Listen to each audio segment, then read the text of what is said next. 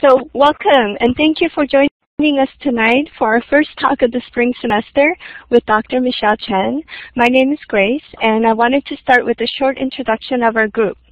The Special Libraries Association student group supports students who are interested in special librarianship and is also dedicated to promoting the professional development of our members. Our talk series features distinguished library and information science leaders who are dedicated to supporting students and emerging information professionals. In addition to our talks, we partner with other iSchool students. So we have a special event coming up this Thursday where all the iSchool student groups will display a panel. So the link to the site is on the slide. And then we will have a tour of the San Francisco Airport International Terminal together with the American Library Association student group on March 2nd at 4 o'clock. And you can email sjsualacsc@gmail.com. And then to continue the work of our association, we'll be very delighted if you could contribute your thoughts. And appreciate your participation and by letting us know what things you are interested in to hearing about from our group. So there's a link to our SurveyMonkey site. And then we will also be live tweeting today's talk. So our hashtag is SJSUSLA. And then the talk tonight will be recorded. And then it will be posted on our website at iSchool Groups with the extension archives at the end. And then if you are on our mailing list, you will receive a message with a direct link to the recording. But if you're not on the list, you can go ahead and sign up by emailing us at the email address here at sjsu.slasc@gmail.com. So now I would like to introduce our president of the group, Basha Delaska-Elliott. Thank you, Grace. Thank you for the great introduction. Hello, everybody, and welcome to the SLASC talk on information visualization. My name is Basha Delaska-Elliott, and I chair the SLA student group. Tonight, I would like to welcome and introduce our speaker, SJSU's own Dr. Michelle Chen. Dr. Chen is an assistant professor at SJSU's iSchool. Before joining the iSchool faculty, she taught at several distinguished universities, including the University of Texas at Austin, the University of Connecticut, and the University of San Francisco. Now, her primary research areas are teaching, and teaching interests include information visualization, data mining, social media, and online user behavior. And Dr. Chen is also a member of SJSU's Silicon Valley Big Data and Cybersecurity Center. So that's for the formal introduction of Dr. Chen, but I also wanted to let you know that Dr. Chen also happens to be one of the most beloved instructors at the iSchool. I was fortunate enough to have taken a big data class with Dr. Chen, and I absolutely loved it. And if you have not taken classes with her yet, I hope this talk will whet your appetite. And now, without further ado, I would like to hand the mic over to Dr. Michelle Chen. Thank you, Basha. Thank you, Grace. Hello, everyone. Can everyone hear me okay? Could you give me a smiley face or just been told yes? I saw many familiar faces here today, so I'm very happy to see some of you again. And again, my name is Michelle Chen, and today it is my great pleasure to be here to give you an overview of the roles and applications of information visualization in the library field and some of the challenges and opportunities. And I'm trying to make it less technical, so it is kind of appealing to every one of you. But feel free to reach out to me after the talk if you have more questions, or just take my class, and I'll be happy to see some of you there too.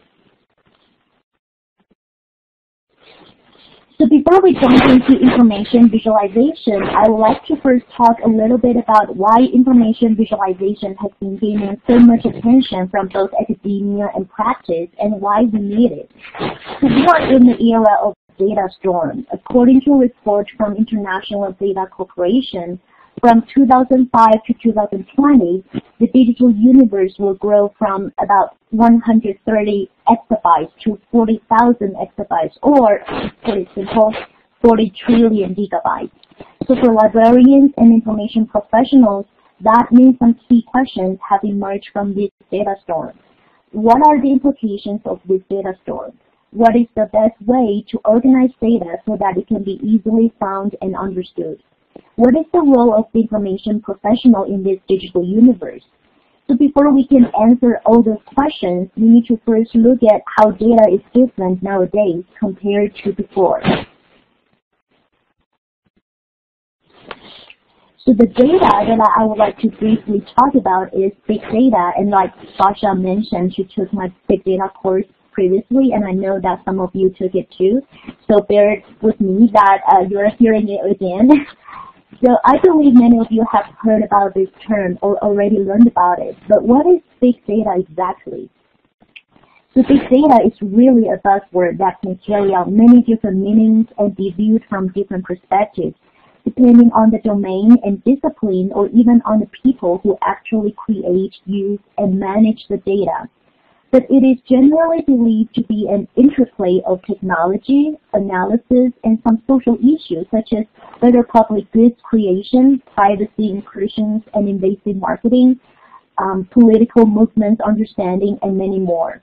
So sources of big data include complex data from internet transactions, email, video, click streams, and all other digital sources available today and in the future. So what really makes big data different from other types of data can be captured with the 4 V's, which I listed here: volume, velocity, variety, and veracity. And I'll just go through each one of them very briefly here. Types of data, and we mentioned the 4 V's, including volume, velocity, variety, and veracity. So the first V is volume. So volume simply refers to the increase in size of the data. The social media, for example, has been known to produce a lot of researchable and actionable data every day, but some scientific data, such as climate change and forecast research data, can hit up to 200 terabytes, and that is 10 to the 12 data per day. So you can see it's not only about our daily data usage, our own photos. It's not only about the social media data that we've heard a lot about, but there are also a lot of research and archival data that increase dramatically every day. So the next V is velocity, and according to a previous analysis on Fortune magazine, we are actually creating 5 exabytes, and again that's 10 to the 18th of digital data in recorded time until 2003. But in 2011, the same amount of data was created in just about 2 days. And now, by 2016, that time period has shrunk to just less than 10 minutes. And that's the velocity of the data we're dealing with. And there are actually 2 aspects to velocity. One representing the throughput of data, which simply means that the data moving in the pipes, and that's the speed of the data. And the other measure is latency. So previously, analytics is done with historical data. So if you learned or heard about data mining, a lot of predictive modeling and data mining has been done with historical data. So we're using the past experience to predict future events. But now the analytics is increasingly being embedded in processes using data in motion or simply real-time data with reduced latency. So that is another aspect of velocity. So it's not only about the speed, but also about the latency of the data. Big data has also enabled new data integration and analytics technologies for new data formats. So the raw data can come from parsing emails and looking for information from a variety of organizations, airline tickets, online bookstore purchases, did they park in tourist tickets, or anything you can purchase or even pay for, or any trajectory that you have produced when you used or managed the data. So that is another aspect of the data we're dealing with today. That's the variety, the formats. And finally, unlike, and that is something that librarians and information professionals are really concerned about, unlike carefully governed internal data, most of the data, and especially the so-called big data, comes from sources outside our control and therefore suffers from significant correctness or accuracy problems. So veracity exhibits in both the credibility of the data source as well as the suitability of the data for the target audience. So we must also think about the audience suitability and how much truth can be shared with a specific audience and how credible the data source is. So for data storm, very often these four views exist simultaneously, and that increases a lot of complexity in dealing with the data and interpreting and explaining or even presenting the data. So what is the impact of the data storm on libraries and information professions? So what is happening in our field? Well, first of all, the White House's big data initiatives and policies have made one of the biggest changes around big data in libraries in the past several years. This change of policy landscape has put a greater emphasis on public access to the results of research funded by the federal government. For example, National Institute of Health Policy, NIH policy, requires research written as a result of NIH funding to be deposited full text in PubMed Central within 12 months of publication. This also created a momentum in other libraries to share data, and I believe that many of you have seen or experienced that. So for example, Harvard made public the information on more than 12 million books, videos, audio recordings, or even manuscripts and math and more things inside its 73 libraries. So there are maybe 100 different attributes for a single object. So with such abundant information, people can create things like visual timelines of when ideas became broadly published, or maps showing locations of different items. So Harvard's action back in 2012 or 11 has encouraged many other libraries to allow access to the metadata on their volume, which was the start of a large and unique repository of intellectual information. So as a result, data is getting bigger and bigger and more complex. So what are our roles in this data storm era? One of the most emerging technologies is information visualization, and that's our focus today. And that refers to the creation of two-dimensional or three-dimensional representations of data that enables new discoveries of insights and knowledge, or the use of computer-supported interactive visual representations of data to emphasize cognition. So both of them are great definitions of visualization. Again, I'm trying not to get too much into the technical details here, but the two major things about information visualization is how this can be used to emphasize your cognition. So how people can use different colors, different font sizes, different contrasts of visual elements to help people understand and receive the information that the data creators or managers want to deliver. So this figure here is just a quick example of what information visualization can do for us via visual displays. So this is a visualization created by Stanford University Libraries called Kindred Fleeting. So it shows a network of nearly 30,000 individuals. Many of them are iconic big figures in British culture, and they're connected through family relationships of blood, marriage, or affiliation. So it is a vision of the nation's history as a giant family affair, and has been used to support various research areas in fields such as history and humanities. So again, just give you an idea. And a lot of people will think about visualization as a really like complicated and interactive system. But in reality, if you ever had a chance to create a simple chart from your Excel data, and that is accounted as part of visualization too. So you are using some of the visual tools such as the pie charts and different colors to discern each part from others. All these efforts can be counted as visualization. So it doesn't have to be really like fancy and aesthetically appealing type of stuff, but anything that you can try to interpret and present your data from your raw text data will be part of the visualization effort. So what has been done with information visualization in the library and information science field?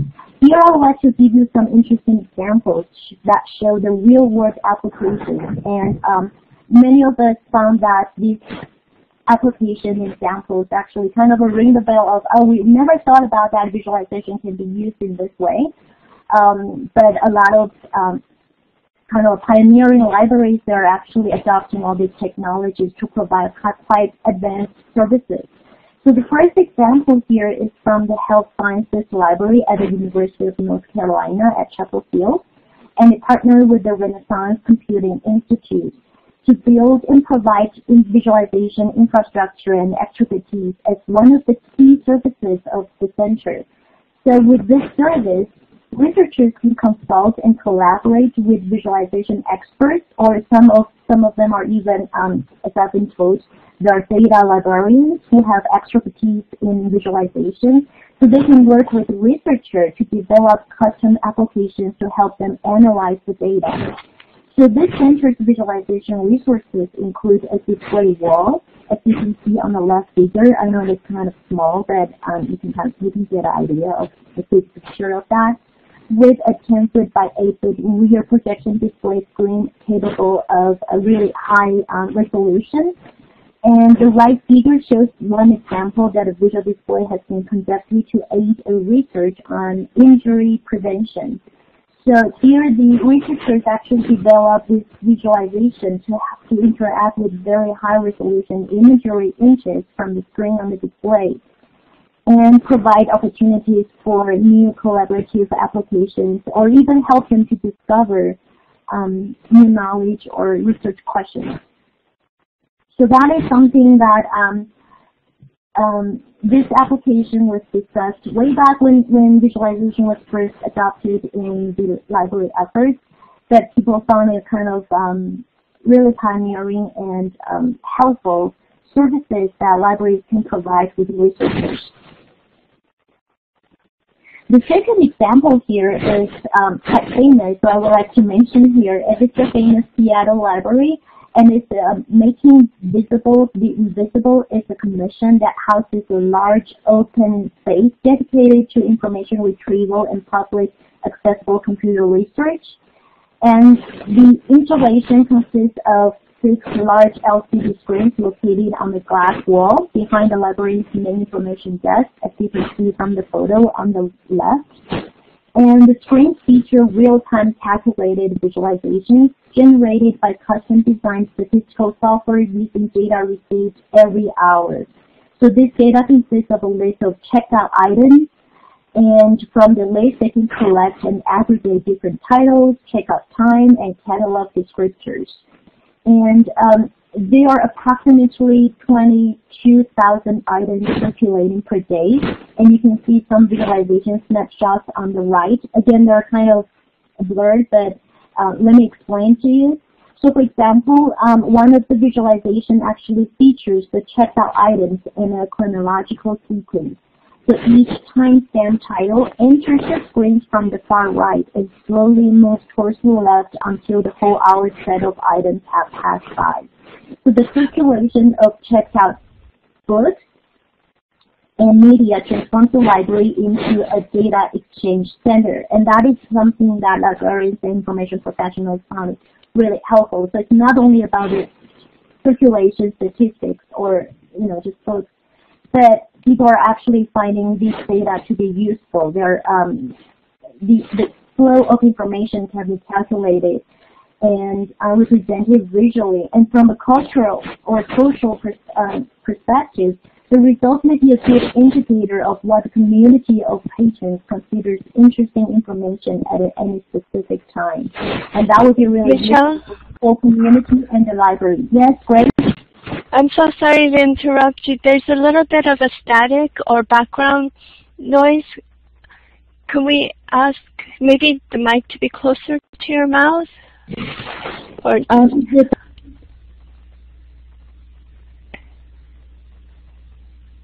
hello?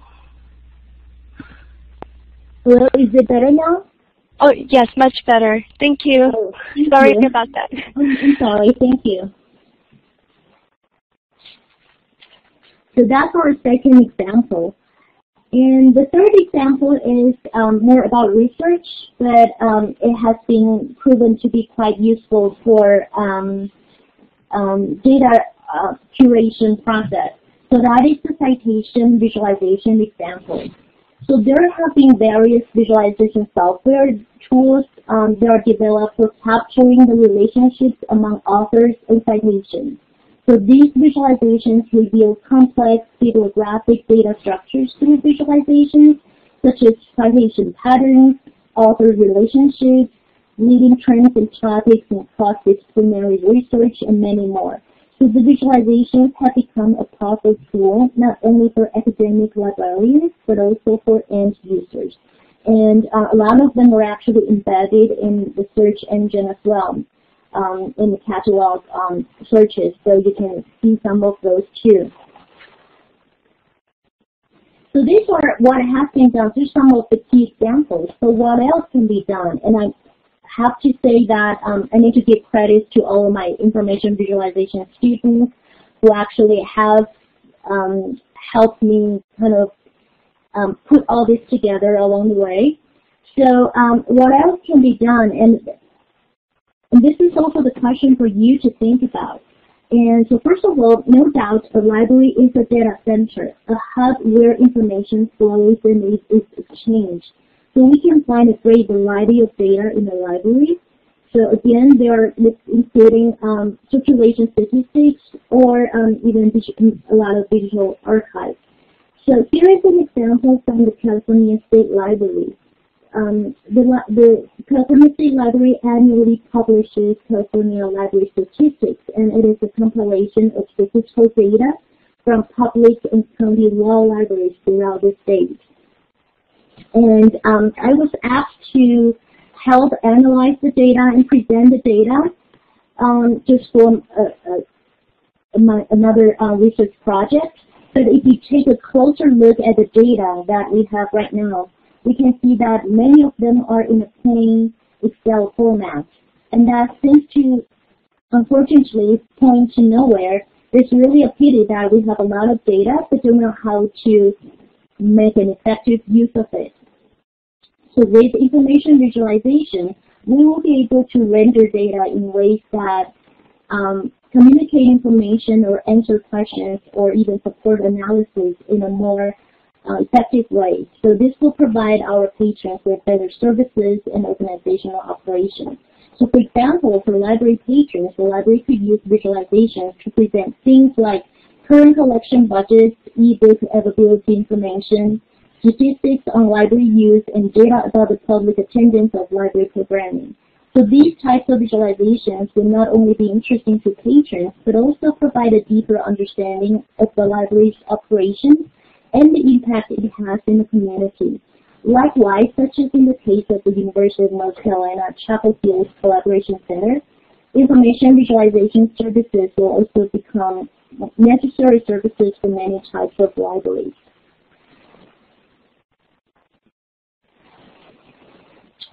Visualization, visualizing the library data can also be part of the library exhibition of the information for outdoor facing. So some really good infographics are useful to promote information literacy or library events. Visualization can also be used to enhance patron interactions and user experience. And here is just an example to see the search engines that incorporate an information visualization tool. And this one is specific called the Aqua browser, and I believe that some of you may have used other types of tools before. And that this type of tools presents catalog search results not only in the regular format, but also includes a graphical sidebar consisting of a web of related search terms surrounding and connected to the original search term. So in this very specific tool, the larger the texts are, the closer to the center term that the larger the text and the closer to the center term the texts are, the greater the relevance to the original search term. And the results are interactive, so you can follow paths out from your original search term and onto a relative one. So, so that gives you an idea of how information visualization can be used to enhance user experience through a search engine. Another useful area of visualization is LIS in governance. So library staff could use information visualization to display physical information from the library board, county board, or even committee.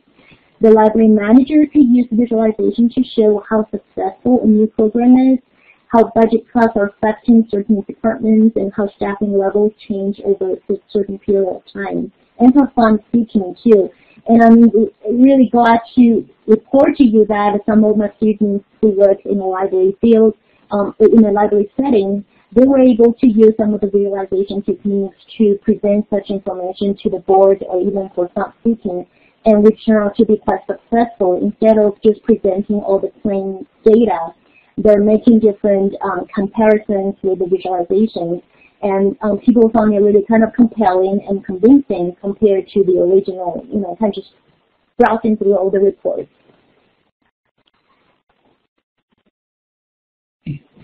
And finally, understanding the data can fulfill library's social responsibility role, and that is something that I found really kind of motivating for myself.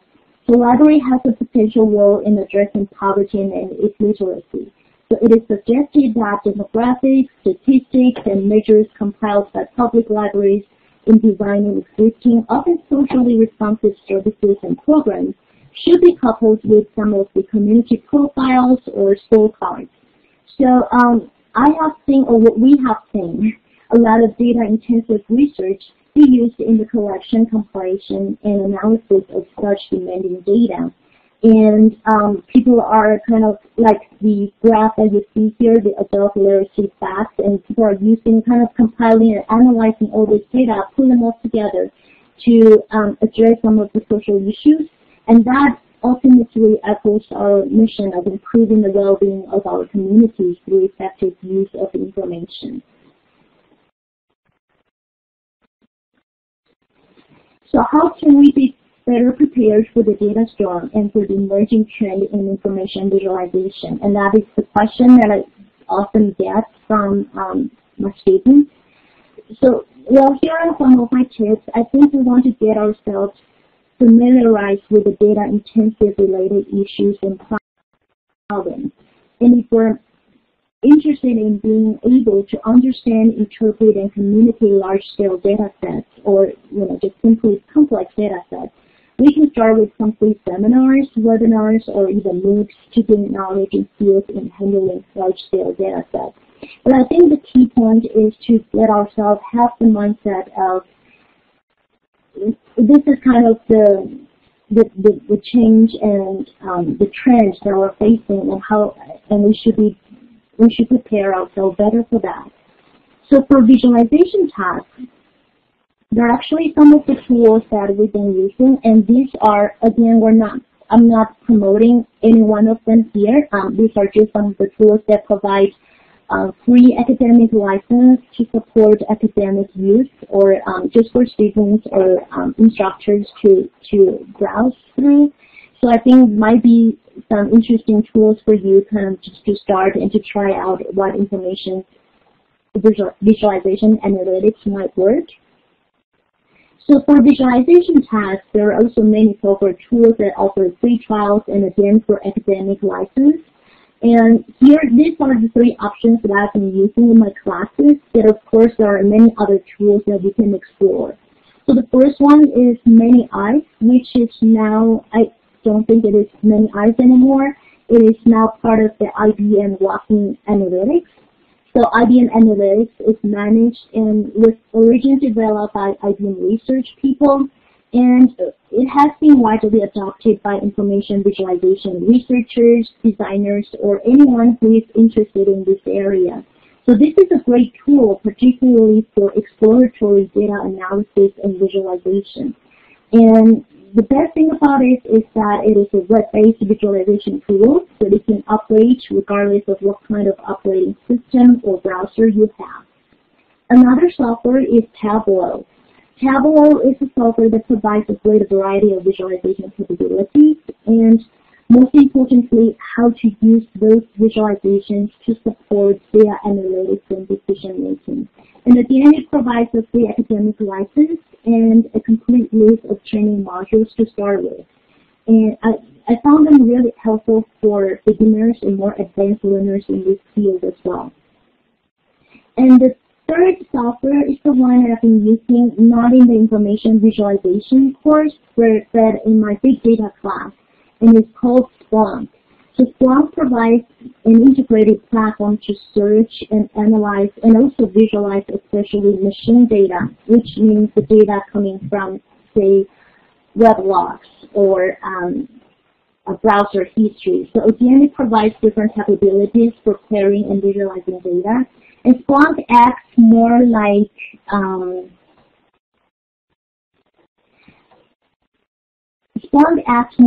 a database software, so you are actually using some of the query languages to query and search from your data, and the visualization results will be generated and created based on your data. And I see Heather's comments here, and that is also what I learned too. So, and I've seen a lot of research articles that talk about how Tableau has been used in their libraries to help a lot of different data analytics tasks. And that is something we'll be using in my information visualization class too. So again, I'm trying to just give a big picture of the role and applications of information visualizations in our field. And there are a lot of technical or theoretical aspects of visualization. For example, there are many different design principles when you want to create an infographic. Or there are a lot of different perceptual properties that you should consider when you design a visualization. For example, human perception can act quite differently when they receive different color information or different or hue or saturation, different kind of a vision based on how the vision works. So there are different aspects of it, but I'm trying to provide a bigger picture, kind of a just intro session for you to understand and kind of get a big picture of how it works in information, library and information science field. So again, thank you very much. I know we have some technical hiccups in between, and thanks for your patience. And I hope it has given you a broad understanding about what information visualization is, and how information visualization has been used and applied in our field, and especially to think about what we can do to learn more about it and how we can use that to enhance our daily work or even our analysis work or the way that we interpret our data. So questions and comments are greatly appreciated. Feel free to drop me an email. Thank you very much for your time. Thank you. Michelle, there's a question on the chat from Chanel going back to the Seattle library example. It looks like this data is being displayed in a very public way, correct? If so, what are the related privacy concerns for patrons?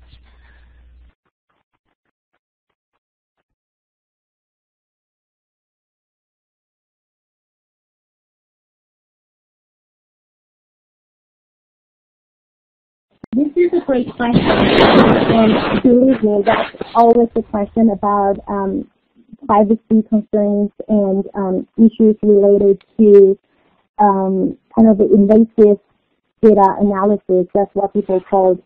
So in this example, as far as I understand, they are not using any identifiable information or sensitive information. All these are just public, like circulation data statistics, and are just trying to make it kind of a one-time, to make it more informative from the data. So it's not just a bunch of circulation data itself, but it's making it more like at a given point of time, what is the community's interest, or what is, for example, what is the title that has been most checked out in the last 24 hours, let's say. So I believe that, but don't quote me on that, but I believe they're not invading or using any kind of a private information or sensitive information from the patrons. But I do agree with you that that is a very that is the key question that we have to take into account. And we do, like in all my information visualization courses, we do have a session that focuses, or even big data courses, we have a session that focuses on all those issues, the privacy concerns and the data. And people are also questioning that it's not only about the privacy issues, but the way that people use kind of overusing the data, whether it is a good thing or not. So what I mean is that if we depend too much on the data to interpret or explain something, and sometimes it can lead us to the wrong way if we're just depending too much on that. So that is another kind of concern or different aspect of people having issues dealing with all this data. So I'm not sure if I answered that question perfectly, but just wanted to recognize that it is indeed a key question that people have concerned about, and I think that is also our responsibility as librarians and information professionals to always keep in mind those issues when we generate and curate our data. So what is the privacy concerns, and are we invading any sensitivity or privacy issues there?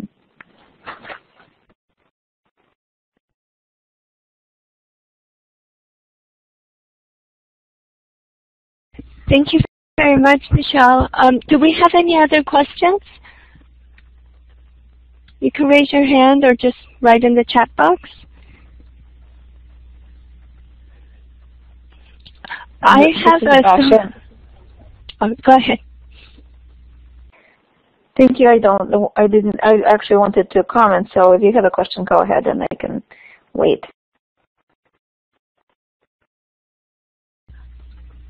Oh, no, it's okay. I had a silly question about the last slide with the thank you in many different languages. I was just wondering if you decided on the size, or what, is that based on some data that you had on which languages most used thank you in a certain context? That's a very interesting question, and honestly, I've never really thought about that. This is just a very common word cloud that has been used in the interview community that shows thank you. So I can look it up. I think that is a great question. It's not silly at all. I can look it up and I can share with you more information about it, where it comes from and what is the research base it is based on. It's a good question.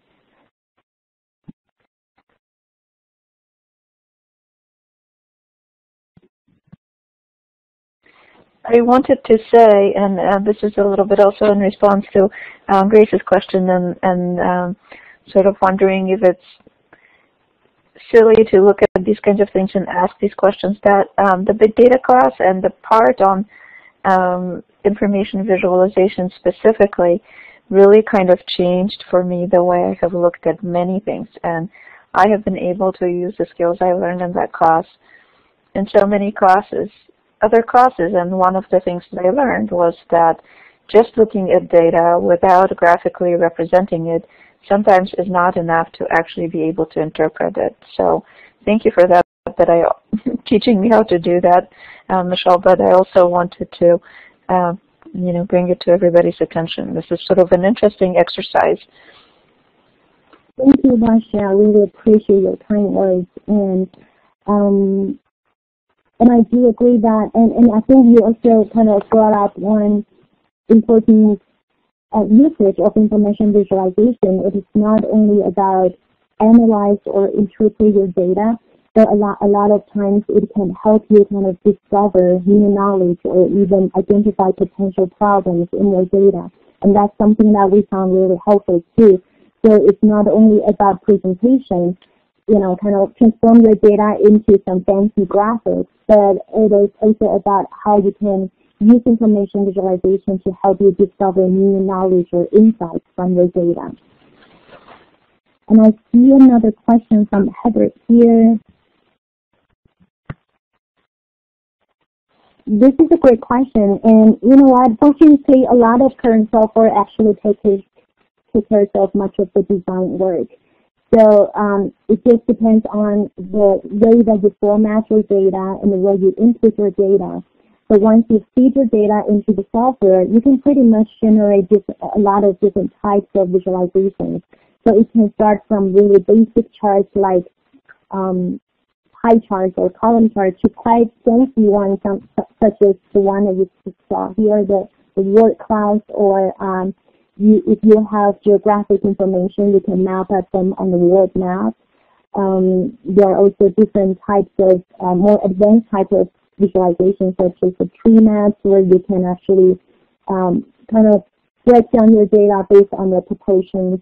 So all this software actually can kind of take care of the design work. But in terms of putting all the graphics together into, let's say, a complete infographic or even something like a poster, then that might need a lot more expertise or experience in graphic design, I would say.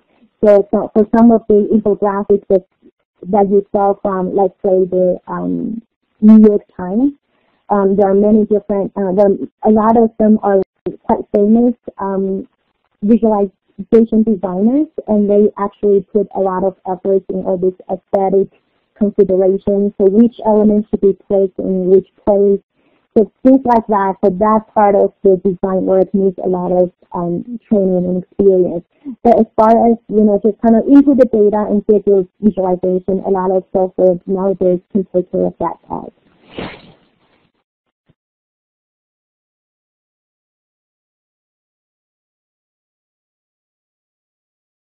I see that people are typing, so let's wait for a couple. It looks like we may have a couple more questions coming up.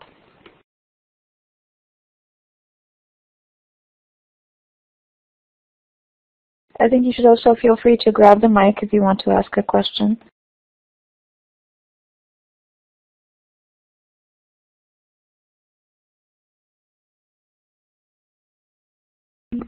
I just wanted to remind everyone we're also going to stay around after the talk if you want to get to know other students and have a discussion. So we'll be here for a few minutes or half an hour after the talk. We have a question from Isis. She had a similar question to Heather's. It has to do with web tools. If you are using a website to make your data look nice, who owns the data and the design? Let's say a tag cloud on Tuxedo, copyright-wise. That's a great question, and that really depends on the website provider, so you have to really be careful about that. For many eyes, the example that I just gave, the data will be public. You still own the data and the design, but everyone else can be able to view and or even download and save your design. So for many eyes, it makes it really clear that you're not uploading or making it public the data that is, let's say, proprietary, protected, or personal data or sensitive data. So it makes it really clear that, and I think you need to go through some of the checkboxes to make sure that this is the data that you want to share. You still own the data and the visualization, but again, people can just view the data freely on the web. So, so that's a great question, and that is something we have to be really careful about. Well, feel free to take on the mic if we have any questions. If not, we can stop the recording.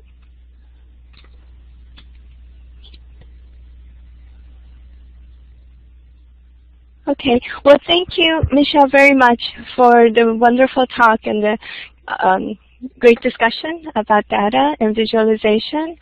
And thank you for taking the time to do this for us tonight. We very much appreciate you being here for our talk series. So big hand for Michelle.